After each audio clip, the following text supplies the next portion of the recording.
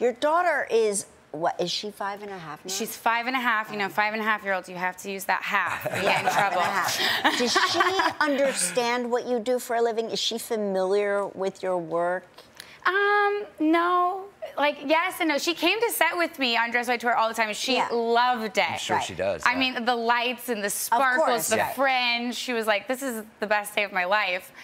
But she still gets pretty confused of what I do. I think, too, like, my husband and I do weird things. Like, these aren't normal jobs. Right. And so he's always like, I'm going to work in the off season, but really he's just going to the gym. Sure. Right. And she's gone a few times. So there was confusion. She thought every time I was going to play tennis that was my work. Working out was my work. Right. So a couple. So she thought you were a tennis player. She thought I was a tennis player.